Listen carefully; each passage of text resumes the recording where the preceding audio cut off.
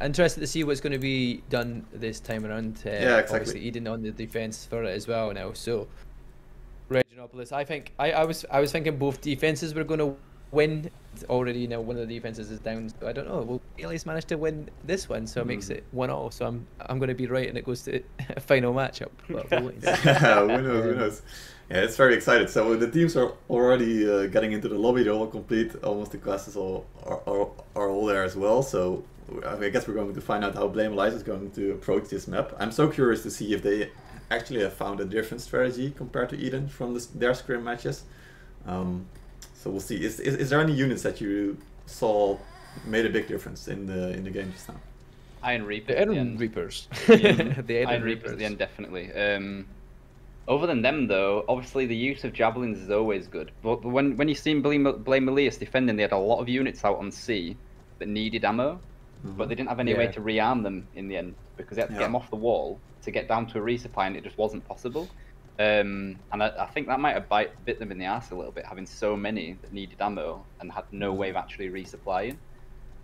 It's going to be interesting though, because this map, basically now, the question is, are Eden going to pull back to C and defend, or because they know that they could take C, are they going to maybe just stay out and defend A and B?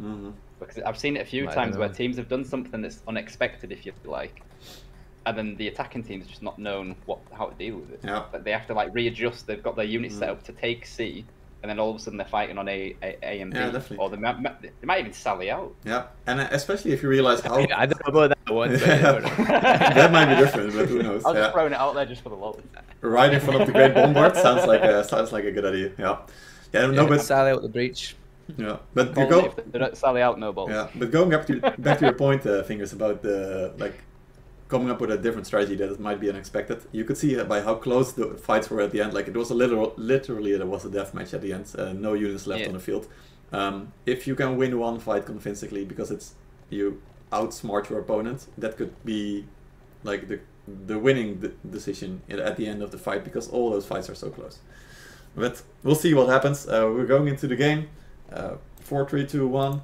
BlameElias versus Eden, game 2 of the third place final. Back to you guys. Let's rock it. Yeah, cool. Where is Seabee? And apologies again, boys, for the viewers that we're not really reacting to chat. Obviously, there's a 5-minute delay, and as you just noticed, me and Mark are so concentrated on what's going on that it's difficult. So apologies from all of us that we're not reacting so much in chat, but we're concentrating on the games, boys. I hope you understand. Very true. I also don't even know where to look or whatever. If I'm on camera, I don't even know if I'm on camera because the delay is there. So I'm like, oh damn, am I on camera? Can somebody see me pick my nose? I'm like, damn it. It's not my stream. I don't know. I think hero-wise, it looks pretty similar. Apart from BlameElias, have got a wedge of short swords out at the beginning and a long sword. I think Eden looking pretty similar to what they just were, though, to be fair. Yeah, it does look like this kind of similar strategy setups and stuff as well. Unit-wise, a little bit different. There's more Zykel and Militia on the defensive side here, and Javelins, obviously, for Eden here. Some people with the triple purple, I'm surprised isn't getting used, or even like more than one purple. But these guys have got plenty of leadership because they can take 2 purples and a gold unit, so that's always a bonus. But yeah, this is a different strategy though from Alias. They're spawning far left-hand side where nobody spawned left-hand side the last time around for Eden. I don't know whether they're going to test the waters and go through the breach, like through the tunnel, and maybe try it something different just to see if they can grab that supply point quite quickly. You know, the one that they defended. The one next to C, you mean? Yeah. Or the one like behind A. Just past B. Yeah, the one behind B. Yeah. I wonder if they'll try and do that so they can grab the supply point and then get straight onto C. Or even use it because you can get up to C, you know what I mean, through the tunnels. So maybe they want to go straight up to C.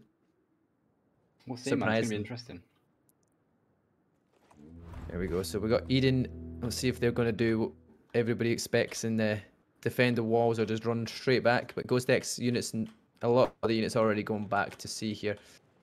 Yeah, they've got a lot of trash out as well, so they're probably just going to leave them there, run back to the back supply, get a new unit out, and then job done. They've just got a few guys up on the walls using the artillery just to get rid of a few units where they can. Take out units, try and slow the siege, whatever they could possibly do. Wonder if anybody will die to this the bombard on the bombard. There is an assist there somewhere, so somebody did die, or somebody's got an assist or something, or a unit kill, maybe that is. Yeah, it's a unit kill. Somebody killed one troop. Sorry. I thought it was an assist point. I was like, wait a minute, assist already? Wait. He's doing work. He's working hard already. He's already started with a kill.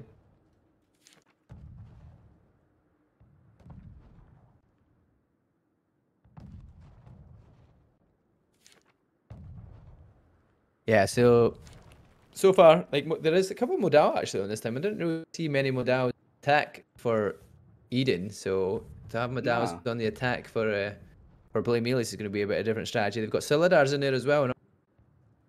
They had the unit Silidars on the last fight as well. I think it was Elias brought them as well. Elias, Veggie, yeah. Yeah. Yeah, so they obviously like their Silidars and think they can play well with. So far they're just take it to the breach, take it on the wall. That unit, them people didn't actually go under the tunnel, sadly. But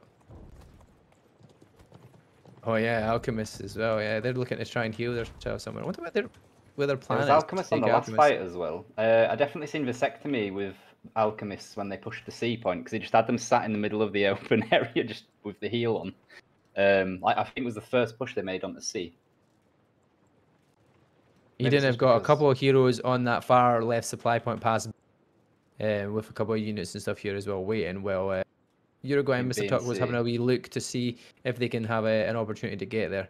Obviously, same as the last matchup, A and B is given for free pretty much, and then as we kind of go on, it's just going to be waiting to take down the both walls in the breach. Because there's nothing they can do at this point in time, really, unless you just want to full force send yourself straight through the front gate or the side gate. Yeah. Are they using the bombards to get rid of that breach, or? I don't think anybody's actually back there anymore. Everybody else is all moved up. Everybody from. There's a unit of palace guards though. Oh no. Pike militia even.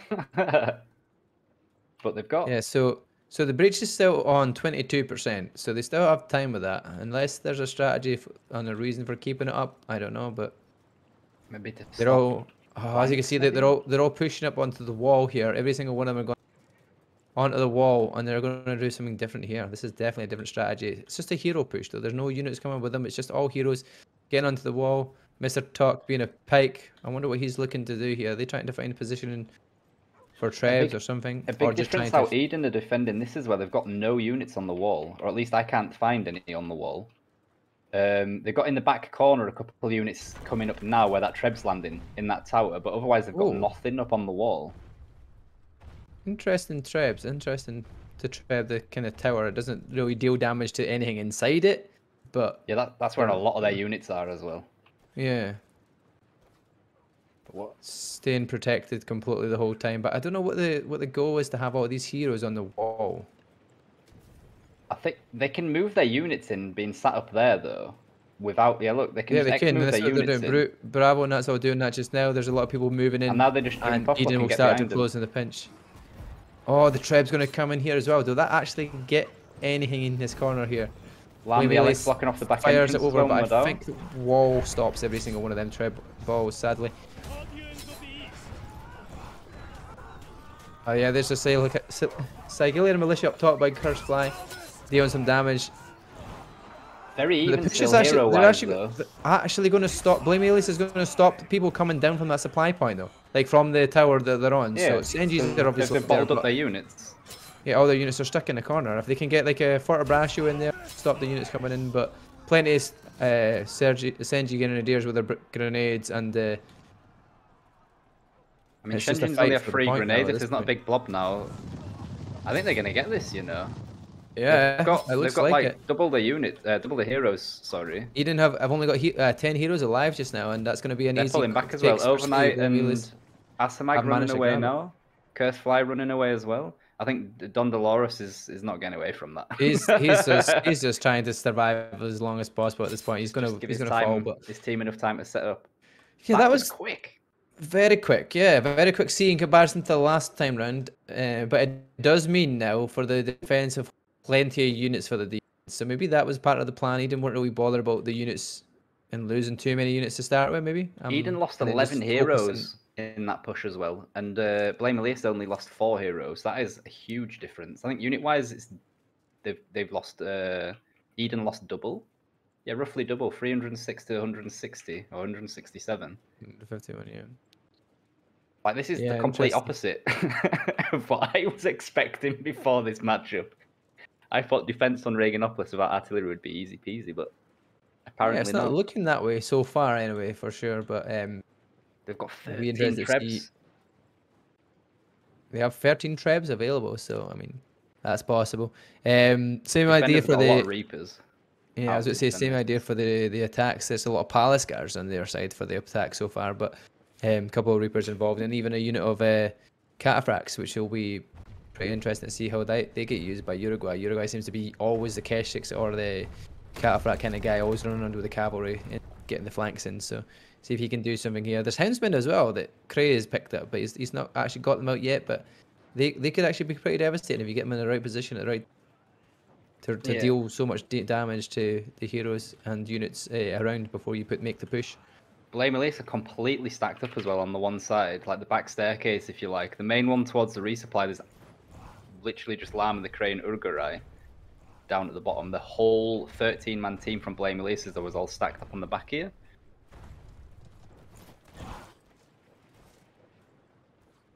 Yeah, I don't see Eden getting too overzealous and going outside though and trying to take the small amount of people that are out there, because it is Cav that's out there. So yeah, if you go out there, you do get the chance of taking the death from the Keshiks that are sitting around the. They've got the time advantage as well, and they just have to sit back and wait. It's on Elias to take the initiative, really. BlameElias always trying to just like bait these trebs and find the places to get them in. They've used 5 of them so far, but they're not really used too well because they're not actually picking anything up. They're literally just here comes a big push like though. a deterrent. But here's the big push coming in from BlameElias off the wall, off the right side, and it's going to be a big fight here for this main part here. This is going to be where we see the rotations from Eden. They're coming in from Eden's got the left side gate and the centre, so they're getting pinched in 3 different directions. BlameElias and Elias aren't putting down any trebs as well, which is strange. They could be trebbing a lot of stuff now, and they're just not doing it. Yeah, I think the treb doesn't really reach that far. Like they're going to start doing it now. Like yeah, on the point, like things will start moving. And then javelins. Yeah, they've just moved. Perfect timing. I think they're gonna hit their own cav here as well. Yeah. Yeah, they do. The cav goes in. Down to 13 heroes on the defense, but they're down to 10 on the attack so far from BlameElias. There comes Cataphract Lancers coming in though. Can they do some work here? Uruguay's trying to get himself around here to pick up the Senji kills and stuff and kill as many of the units there as possible with his Cataphracts on that follow ability. I think is they not shout right there? BlameElias need to pull out here. Urgarai's gonna get killed in the back as well. Down to 7 heroes alive for the attack. Down to 6 now. Uruguay's in the back, probably being picked up just there as well. Lord Monkey's down here as well. Oh no, Urgarai's managed to get away. Did Uruguay get away? Oh, yeah, he's just got away. Lord Monkey that's down here. Lord Monkey just dies there as well. So they're down to 6. Trebs still never really got used too well. Like and when they came in, they just missed. Yeah, I think there's a lot of time travel from that the Treb, so it's a lot easier to predict where you're gonna move your unit, or just to move your unit in general. But obviously you have no idea where it's gonna hit until the first one hits. But for Eden massively won that engagement. They're now on 13 hero deaths, and BlameElias are on 16. So they turned that completely around. Yeah, completely. Unit-wise, they've got 620 on the attackers to 750 on the defenders. So having so many Iron Reapers out just did work. And the fact that they pinched them from 3 sides as well, what Mark said when it happened, was huge, because they couldn't basically pick off where they wanted to fight from. They just got it from everywhere. Yep. Once you start doing that, once you get hitting from the side, your units are just going to fall quicker than you are if you're just getting a full-on frontal fight. But for the defense, they've still got like Palace Guards, Javelin Sergeants out here. There's some IPGs here as well from Curse Flies. Keshiks, Iron Reapers. Alien as well from the defenders. They still have the Iron Reapers alive as well, but it looks like they still have that option there on the screen. Also, Elias coming in just with heroes to get rid of their Have they even? Have they not? They've not come with any any units. Sorry, they're just coming to just get rid of some of the special units at the back, like javelins, Yeah. Shenjins, and Zakalian and stuff. They're obviously Lots going of to lose their fights coming in entire the back team. here. Like the heroes all lose. Yeah, if they just lose all your heroes here, it's going to be a really difficult push the next time around. You're going to have a long time over here. There is still 10 minutes. They've got though, 10 minutes though. Yeah. So they've got enough It makes units probably sense for what to do it. 2 pushes. If they just cleared out the Zakalians, which they did. That Treb was a little bit better there though. That Treb actually got a lot of units picking off as they were rotating around there because people were too busy trying to kill the heroes. Maybe that's what their plan was. They were trying to the talk in the bait background, all the just units. running away. He's like, "No, I'm out, boys." Yeah. Yeah, that's a massive difference there. Yeah. 2 heroes I mean, alive though from I think one's just spawned back in though. I think they literally dropped 14 heroes on that push. Yeah. they're starting to very respawn interesting back hero in. push anyway, very interesting hero push, but they keep all their units. I mean, it makes sense to kind of do that, try and take out units as much as possible and heroes, but especially by the time they all populate back in, they're gonna have what, maybe 8.5, 9 minutes to push. They got rid of some key units as well though. They got rid of maybe trying to javelins bait and they're maybe trying to bait Eden out as well though, like because they know they'll be down the heroes and maybe they're trying to bait them out so they you guys come into the open with Trebus. Yeah, just like what Eden did to them. But 30 hero deaths now for BlameElias to the 13 of Eden. I mean, BlameElias knew that they would die there. That was like literally a decision to go in and to take out key units. They've still got javelins up though, the defenders, 3 sets. Ghost X picking up Mr. Talk there. It was one of the previous kills here, but obviously things are slow and the kind of points that jump up on your screen. I'm like, when did that happen? That was probably like a minute and a half ago, but now they've got BlameElias have their full 15 ready as well and waiting. They've got 6 trebs available still, 621 units available defense. They have 670 units available on defense, and it's just rotating round and round. As you can see, all the heroes are not staying stationary; they're constantly on the move, just checking around to see where any of BlameElias are going to make their move. Elias are going now. It looks like they're doing a full send on that same side again. Yep, 100%. Looks like it is going to be getting themselves set up in a position to make that move. Apart from Ugurai, I think it's going to come through the gateway. Oh no, he's coming around the same side as well. Okay, I thought maybe. So he didn't have the same thing set up already. They're already going to be able to hit them from direction. Sides again, yeah. Once this time, BlameElias have seen it though, and they're actually sending stuff to block that one side off, like the little archway. Yeah, they've got palace guards in that archway with Fortebraccio watching that archway, which is fantastic planning there from BlameElias. The march comes in from IPGs, so IPG march from Eden is actually going to be pretty crucial there. Keshik's coming across. A couple of heroes are falling though on the side of BlameElias. They're down to 13 at the moment. 475 units, so their units are going quicker than Eden's guys are falling here. Treb's coming in now. Is this Treb going to pick up some of these units here? All these palace guards as well, but it doesn't look like it's going to pick up much of the palace guards in the grand scheme of things. Nah, I think they managed to pull out the way. There's another unit of Reapers coming in from the back from the defenders as well. Never mind, that was palace guards.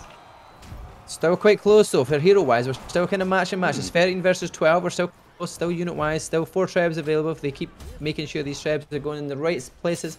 This one's going to hit a couple of units, maybe just a few, but unlucky again, man. Eden managed to push past it, if you like, and they're pushing them back now. Yeah, Eden are 10, it's a hero fight here now at this point because all their units for Llama are basically dead. Yeah, Llamas, but that could be a good treb though. They're pushing in a lot of units there. That could actually do work for them, but I think they're down 150, 160 units. Really good treb. It hits most of the wall though. I think the person just misaligned it maybe when they called it a bit too early. I think they lost 20 units on that treb. And that's it. Yeah, they've got down 12, to 4 heroes. 14 to 5. That was, I think it's GG. I think. I don't think. I mean, still have some good units left, but I mean, it's a really tough attack here to get in here when Eden are constantly pinching them coming through that one way. 42 hero deaths as well to 17. Like I would have thought after their first push when they tried going through that one side where they got pinched from 3 sides that they'd actually maybe do a split push. Yeah. But they were just like, nah.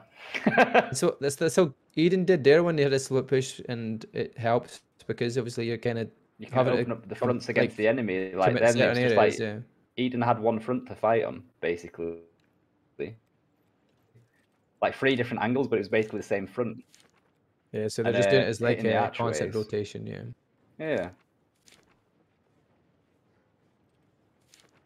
So we're still on like this next push, 140 units difference though. So in terms of like defense, they still have Palace Guards, Heilung Reapers, Forte.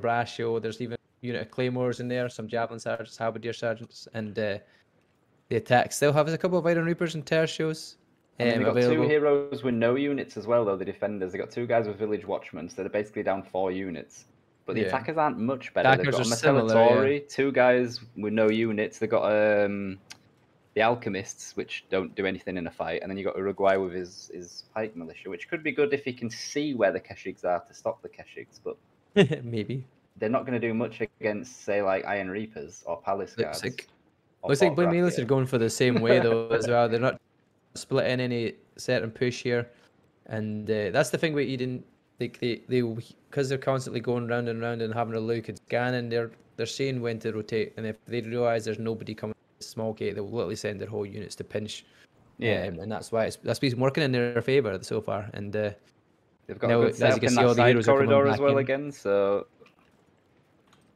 got some jabs in there. They've got some Palace Guards. BlameElias are making the push with ISGs in the front line here. And Martellatory. I think Bloodstory was going to go down in it. Yeah, Bloodstory just died. He had cavalry as well, so that's a cavalry unit not going to get used in this fight. I wonder if they're going to pull back and wait for him to respawn now, though. Ooh, Sally out. Cheeky Sally out. Flank in the back here. Ghost X trying, but it seemed to have been cut down quite shortly. I think this is unfortunately just Keshigs, weren't it? So they couldn't. They're not quite as OP as they were a couple of weeks ago. But Ghost X is still alive, and he's obviously got. You can see exactly what they're doing. So he'll be making calls that they're all bunched up there. They're going to push now. That's them pushing in now. BlameElias are starting to go in and go left, and little nook and cranny in the corner here. And now everybody from Eden is starting to swarm on and come from the sides. So we'll. 3 trebs up and there goes one, but it's not going to hit anything. By the time that comes in, I think everything will be gone. And even if it's even then, that's Village Watchman, yeah. Oh, they hit some javelins though. The javelins, the javelins have taken a wee hit there from them, but the javelins and Edens are actually counting on the heroes here. They're killing plenty of heroes in the corner. They're all stuck in there, and they're down to 9 heroes on the attack here, down from 14 with only 9 units available now. So they're pushing. Struggling. They've got double the units Eden to defenders as well. 250. Oh, versus 100 units here. Sorry, I said 9, but 9 heroes. That's GG. I'm actually shocked though that BlameElias did the exact same push 3 times in a row. I'm very surprised. It failed after the first one. Like I honestly thought they would have adjusted. Yeah, they're basically being completely wiped again. Bloodstory's just respawned back in because he's died just before the main push. Without getting any use out of his cav, but there's so many heroes, his cavalry's going to be useless. Yeah, look, there you go. See if he gets a treb now, calls a treb before he dies. Nah, he doesn't. He might not even have a treb left. That's one thing I'd like to see on this Seabee Rivals overface, or like overlays, to see who has a treb still left. Yeah, it'd be a good idea to have, so we can actually see. Yeah. When they go in for their push. It's obviously, you can see who calls it in now and then, but... yeah, apart from that, everything else is... You just know how many is still available left. They've got 2 available left, 62 units versus 242 units. It's definitely a massive difference in comparison to the first round where there was no heroes, like just hero fighting. There's no way BlameElias can outwhelm these heroes on the point with 242 units defending still. Nah, not in 2 minutes. There's no chance. They've lost nearly 60 units as well this fight so far, and Eden have only lost 19, so... Rough. I don't even know if BlameElias is even going to make it a next push. I think they're just going to kind of stand around and wait till the timer counts down. And at this point, Bravo wants to still keep fighting here. Crueler Mercenaries left the battle. Some of them are starting to realise that's it. Time is up. There's no units. There's nothing we can do here. IBG marching through the stairway, but Eden will push out onto them as well there and just pick up as many heroes here. Overnight picking up Bravo. We're going to chase Mr. Ghost X chasing. Mr. Talk here is the pick. Sifo the Cray is going to go on to the end point, but Namio's there. They got Forte Brachio's there as well. They got some Palace Guards. He's not going to do well. So my prediction is going just as I thought. Like so far, it was going to be a Eden win, but I didn't think it was going to be like this. Nah, it looks like obviously the next match is going to be Le Grand Goire.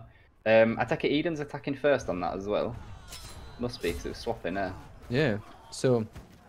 If Eden win that one, It Eden might be a 3-0 to Eden. Looking yeah, at this, it could though. be. This the way these things are going so far. If especially when you tackle Lagoon to Gloire, you've got plenty of opportunity there to pick up the win from it. It's not like it's an easy defendable map or an easy attack variant. It's kind of a mixed bag depending on who you're playing and how well you play together. But at this point, it's very well played from Eden on the defense. Yeah. They didn't overcommit like the BlameElias guys did in the first round. They didn't sally out and basically rush out to try and get some more kills. They just stayed in the Treb safe zone, if you like, and then just won the main engagements, and then we're just happy we're waiting. Yeah, I think it also comes down to the hero class pickups here as well. There's a lot of poleaxes for BlameElias, but just wasn't enough hero killing classes. I think like poleaxe can do it at times, and short swords can do it, but it takes far too long in comparison to the definitely dealing kills of muskets, glaives, and mauls, for example. The side of Eden as well this time. MVP 30 assists, man. Once again, that Pike player top of the list. If once again 7 hero kills again, the same. But he still knows how to work his way around the Pike. I find it really difficult to do anything as a medium class anymore, but some people just know their way about their buttons. And Captain OBS also picked up 7 hero kills along with Zenga, Don Dolores, and Ghost X, all on the 7 hero kills. So they all did pretty good in the grand scheme of hero kills, and you could see by the end of it how Curse that Fly worked out didn't with even heroes. die either, man. 6-0, 17 assists. That's a bad effort. That's not a bad effort at all. And then you got Blood Story with 7 deaths on the enemy team. Oh, that's raw. Lord Monkey comes out MVP on BlameElias' side here with 11 assists, 2 hero kills. Did die 4 times, but 110 unit kills. But overall, it come down to the kind of hero kill and scales of Eden. And then pinched. Eden definitely dominated that defense, man. Like 60, they killed 63 heroes from BlameElias and only lost 22. That is the stat to look at. And it was on the last match, the first round. I think it was 60 odd to 40 odd, weren't it? When they were attacking. So that is brutal, man.